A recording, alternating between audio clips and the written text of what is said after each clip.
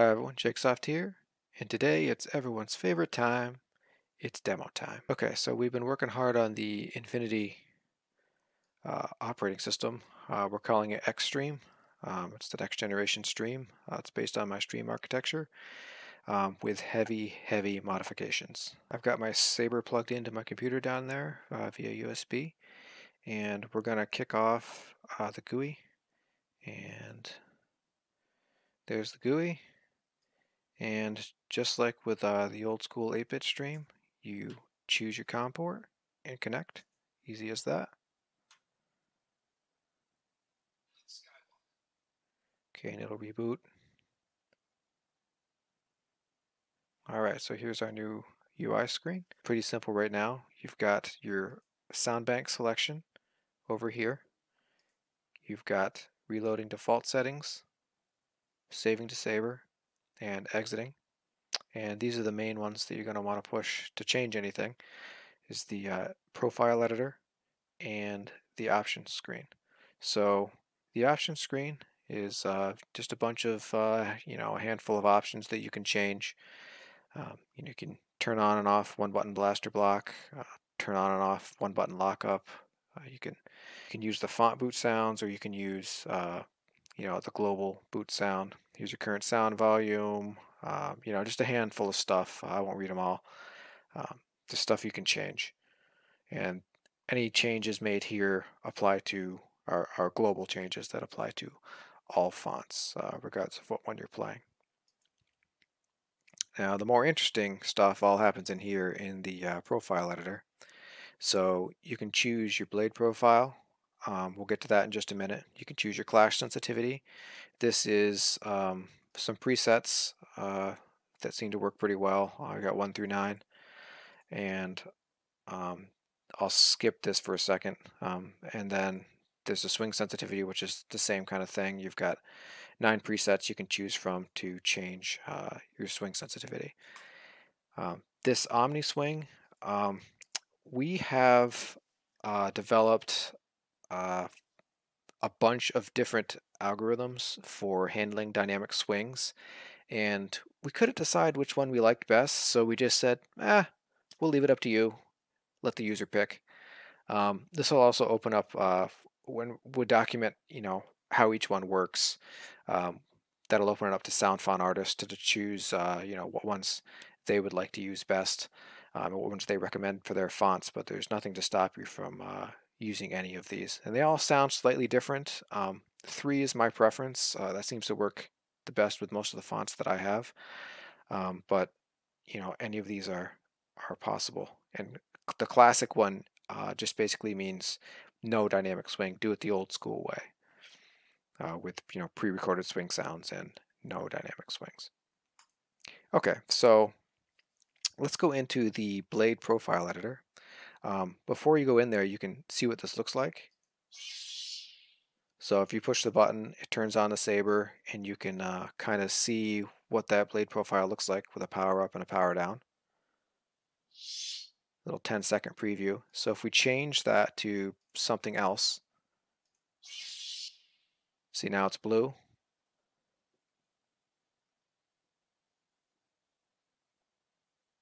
Get a little bit of a shimmer there.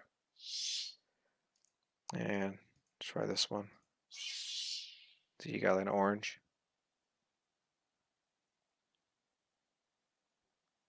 And there's some presets that come with the firmware by default, but we are going to go in and edit one of them.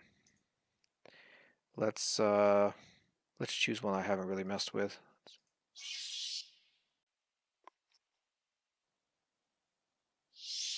Okay, so let's modify that. Now, the way the blade architecture is completely new from the ground up. So every blade profile consists of a collection of effects, and you can change what effect you're using for each event, and you can also, with these modify buttons, change the parameters of those effects. So a little more complicated than Stream, but it's not too hard. I'll walk you through it. So for example, the power up style, I've got kind of a fade on effect right now that you saw. That's a good default for, this is an RGB in-hill LED saber, so that's a pretty good default setting for those. But there will be others for NeoPixel sabers. Obviously, you have more variety there, and there's an instant on effect. And the scroll on effect doesn't really do anything for RGB LED, but that would be like the default for a NeoPixel string blade. So in order to view any of this stuff, you're going to want to use this preview button. Now on this screen, the preview button opens up this little remote control, and this little remote control allows you to turn things on and test out your effects. Here's your lockup. Okay, that's what the lockup looks like for that blade profile. Blasters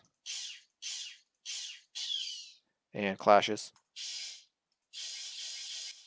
Okay, so the effects will take effect after you hit the apply button, and I will walk you through that. So if we hit instant on, then hit apply, okay, that just sent those settings down to the saber. So now if we turn it on, see, it instantly turns on. There's no scroll, there's no fade on. See? And if we turn it back to a fade on, you'll see it fades on more slowly.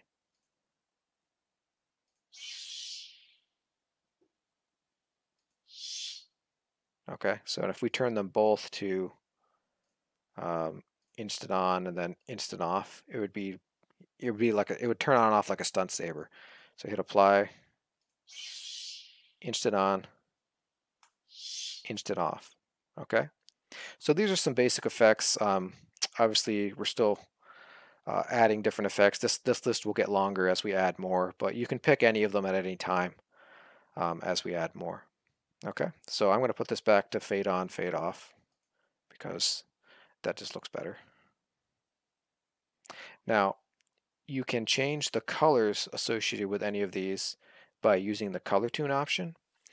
These checkboxes over here allow you to set the color to be the same for several different effects, so you don't have to do them independently. So if you hit, normally you'd want your power up, your power down, and your main flicker to all be the same primary color, you would assume. So you go into color tune. There are 3 colors that can be associated with each effect. Not all colors are used for all effects. They're just there for flexibility, creativity, for future collaborators when we want to do more effects. So almost all of them are going to use this primary color first. So if this for basic RGB effects, they're pretty much mostly this color, sometimes 2, and I'll demonstrate that a little bit in a minute. So if we want to turn it on, we see that's our color for right now. If we want to change this to be I think it's red, green, blue, so I think that's blue. Let's make it red. Hit apply, turn on. Okay, there we go. See, the other colors are the same. Okay. So if we liked that, hit OK, and it'll save that. The flicker style, if we wanted to change that, it's random shimmer right now. A random color swap is another option, and solid on is another. So if we hit apply, turn it on, see the shimmer went away, no more shimmer. Turn on the random shimmer, hit apply, turn on. See, it's shimmering a little bit there. Okay, so now once you've got your colors set the way you want to, you can modify each of these effects individually to tune their parameters. Now I'm going to have to put together a guide to describe how this works a little bit more, but I'll just give you the high level right now. Let's go in and modify our lockup style. So right now we can see our lockup is set to solid on. If I activate the lockup, it just stays that color for as long as the lockup lasts. If we want to change that to random color swap, we can go in and modify the colors for this. Now you see this is the color that it is right now for the when it was solid on. This second color is black because all the channels are turned off. So if we want to see what that looks like, hit apply, turn it off first, turn it back on, then activate the lockup. See how it's randomly going to dark. Okay, now obviously that's not what we want to do. So if we go into, okay, so we're going to want to change our colors for the lockup style. So we'll do color tune. We'll change this, let's say we want it to alternate between red. Let's just make this a little bit more red. And like maybe white. All right, there. Hit apply on that. Turn it on. Activate the lockup.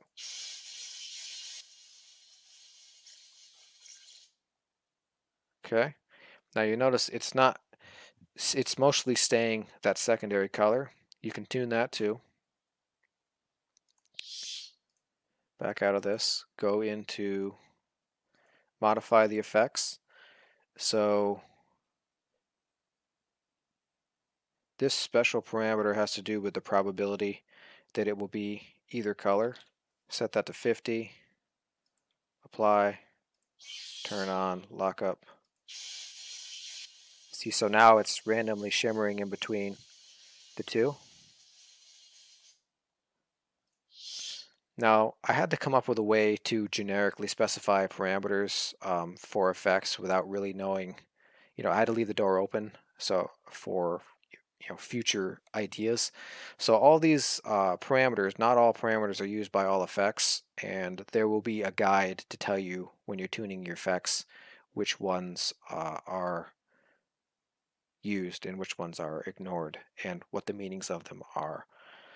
So this is, again, work in progress, proof of concept kind of stuff. These, like for example, these frame index start and frame index end parameters, these will be used for pixel blade effects that only go to part of the blade. You can use this to tune those effects to only apply to part of the blade, but obviously for an RGB LED, you don't have that option. Oh, and I should also say, when you're in the screen, you can manually set the color channels here as well if you want to. It's just not as nice as doing it on the color set screen because you have to type in your values verbatim. So if, for example, I wanted to make that not white, I can make that a 0, apply it, turn it on, lock up. Now it's kind of more blue. See? So I'll put that back.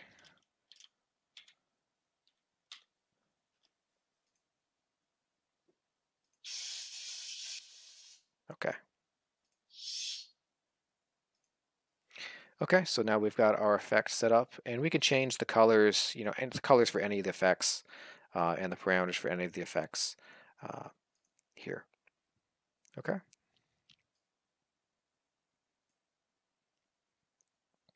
When we're all done playing, we can save it to the saber, and always remember to save it to the saber before you switch sound fonts, because it will only load one font at a time.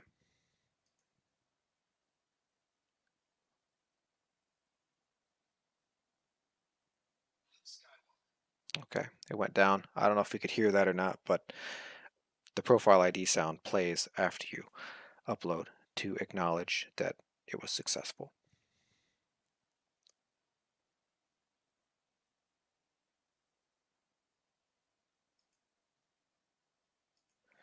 And I'm going to put my microphone closer to the saber so you can kind of hear better what's going on when I push some of these buttons.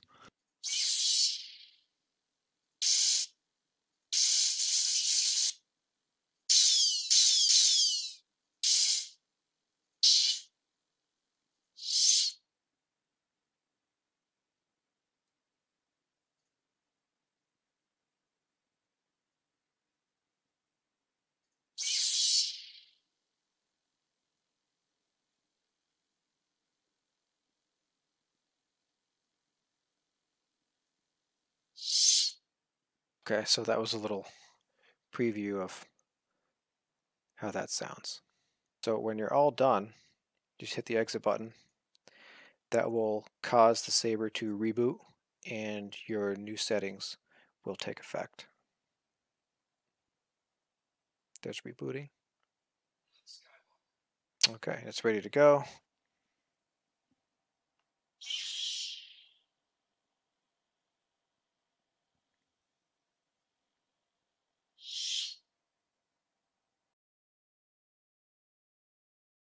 Now another feature I wanted to talk about is you'll notice this is the UI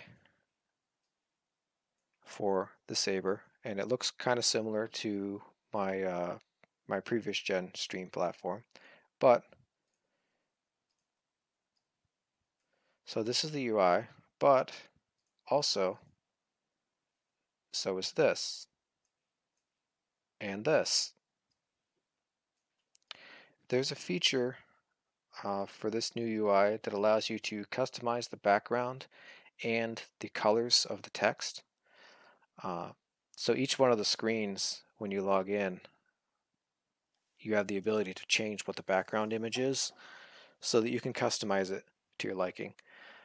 So you can imagine if you are a saber manufacturer, a sabersmith, and you want to put your company logo as the background, you can do that to try and advertise your business. You can use that in demos online and in packages that you give out to your customers. So that's a neat little customization feature. So everything works exactly the same. It's just looks different. So you can see on this one, all the colors for the text and everything were the same, but you know, the highlights here, all these icons and stuff are updatable also. So you see this one is similar to the one that I showed you in the earlier part of this video. All the highlight colors and everything are the same. But if I get out of that, let the saber reboot, we'll connect in this new one. This is this is the brighter car. This is the brighter light theme. So in this theme, you can see I inverted all the colors for the icons. So you can make these icons pictures anything you'd like. There's a spec that'll release. They just have to be the correct size, um, or otherwise they won't look right.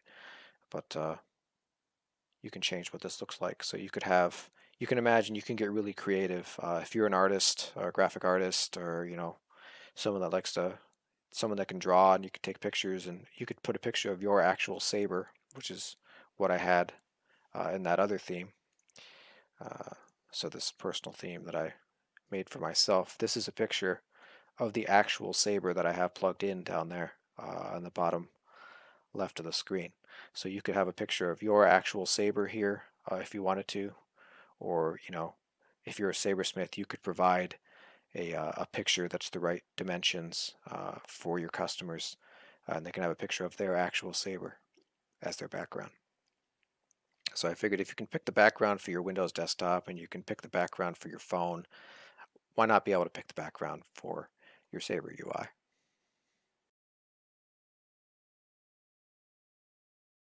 Installation is extremely simple, just as it was with the stream. If you want to go to the GitHub site when it goes live, you'll be able to download a zip file. And when you unload the zip file, you'll get a folder that looks like this. Now I have a bunch of installs here so that I could show you the profiles. But they're all identical other than the profile that they're using. So you can go into this folder and just double click on that jar file, and if your Infinity board has not been programmed yet, you can choose install firmware after you choose the port. Hit install firmware, okay, and then you select what variant you want. Right now we've got a pixel variant and an RGB variant. If we start to support different hardware platforms and things, obviously this list can grow. but I have an RGB saber, so I'm going to choose that. Then I'm going to hit install. Okay, so it's uploading the code right now.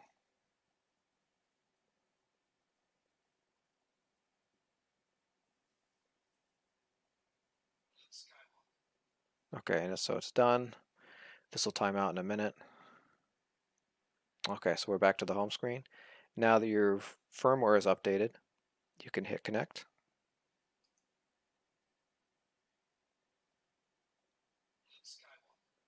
Every time you access the COM port, it reboots the microcontroller. Alright, so now we're in and you're ready to go. That should be all you have to do.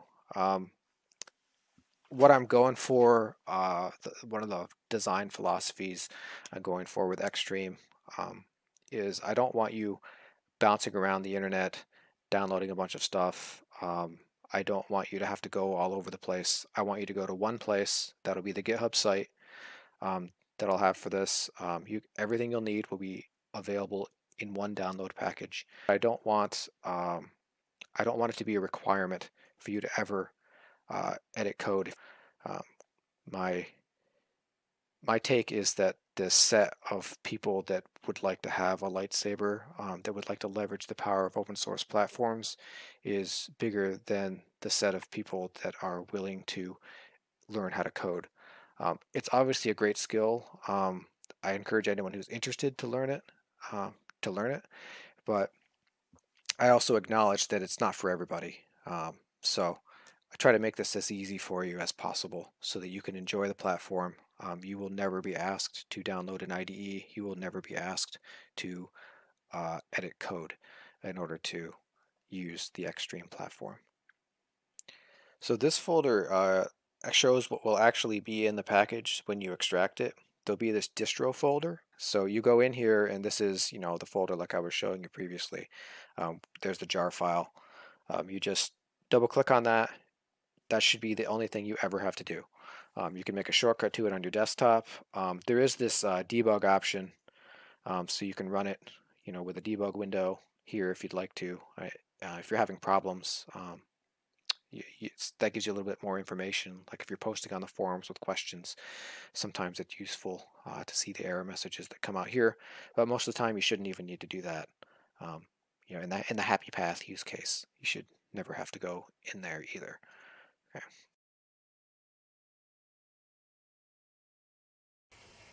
Alright, so here's the fun part where we get to try out our settings.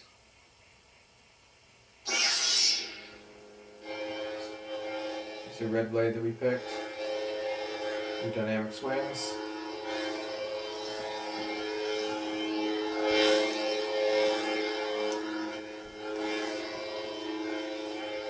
Flashes.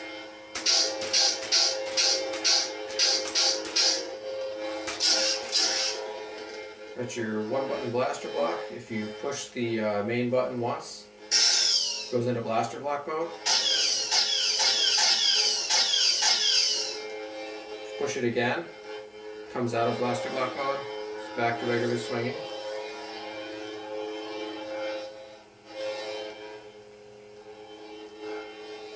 And of course you've got your aux button, so if you hit the aux button and hold it, you get lockup. There's the lockup settings that we picked. And if you single push the aux button, you get a single blaster.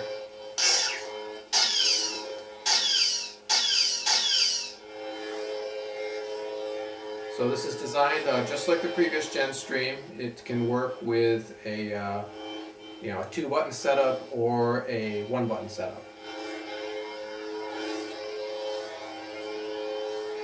Oh, and of course, I forgot the 1-button lockup. If you hold the activation button and hit it, okay, it'll stay until you push it again.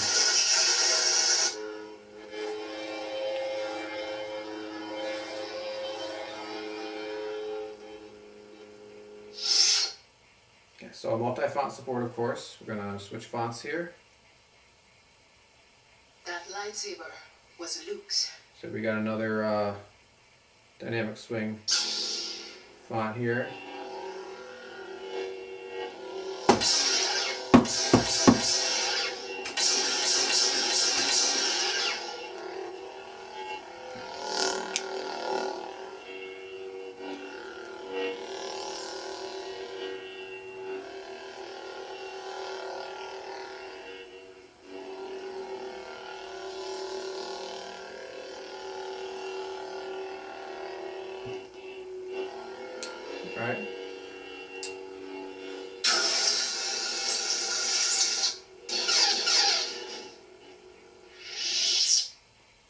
So I'll show you the menu system over here. All you do is, if you've seen any of my other videos and you've used my previous generation Stream platform, you're going to see a lot of this is very familiar.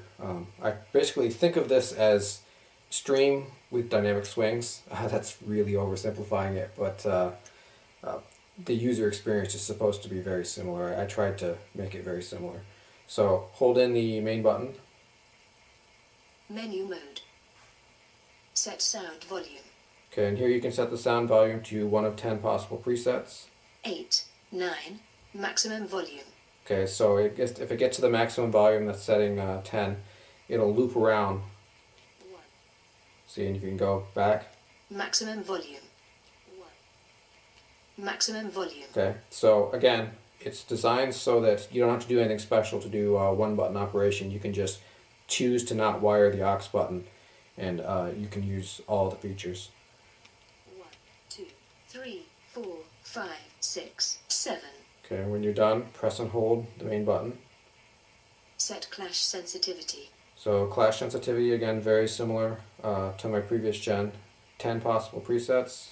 9, 1, 2, 3, 4, 5, 6, 7. I usually leave it kind of high because when I'm testing on my desk, I don't really want to have to hit it very hard. Set swing sensitivity. So the swing sensitivity applies to your blaster blocks and your non-dynamic swing fonts. So you know, the old school fonts with pre-recorded sounds. It works for that. 2, 3, 4, 5, 6, 7, 6, 5, 4, 3, 2.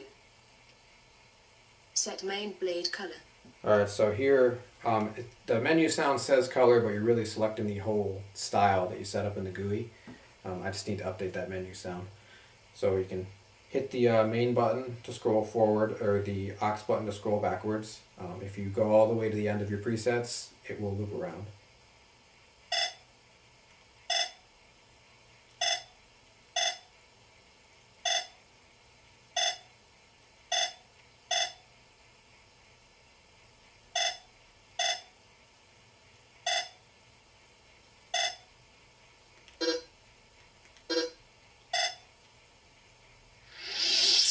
Alright, and that's it. So now if you power it up, see,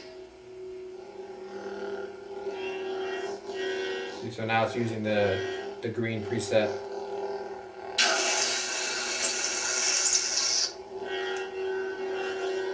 And again, all these presets, you can change all of them in the GUI. You can change all the colors, the flicker patterns, all the different effects. You can change all that in the GUI.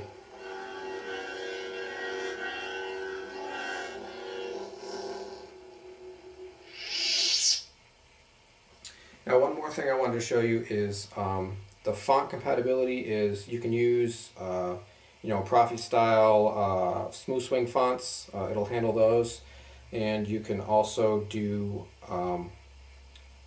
NEC style fonts too, because those are actually pretty easy to integrate because they're already polyphonic, and you can just use the old school pre-recorded swings if you have one of those. So let me switch to Smooth Jedi. Rogue Commander. I'm going to switch to a font that does not have any dynamic swing sounds. Smooth Fuzz. 501 commit. So this is a stock NEC font. Let's see how this sounds.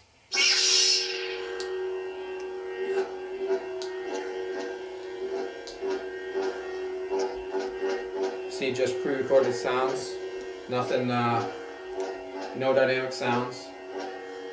And this uses the same swing tolerance as the blaster blocks, the one-button blaster blocks. So there's no extra setting for it. But it's pretty responsive, as you can see. And pretty accurate.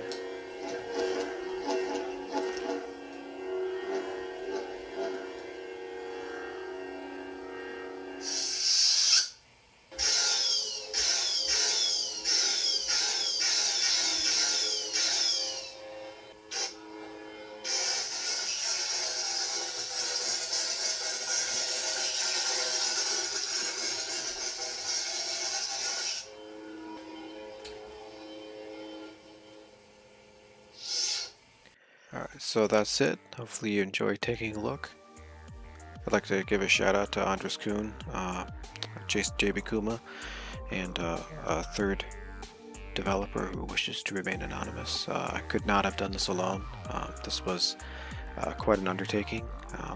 We had to develop our own sound engine from the ground up, and then make our own polyphonic sound engine from the ground up. So that was, I'd never done anything quite like that before. It was quite a learning experience. So that's all I've got for you for today. And as always, thanks for watching.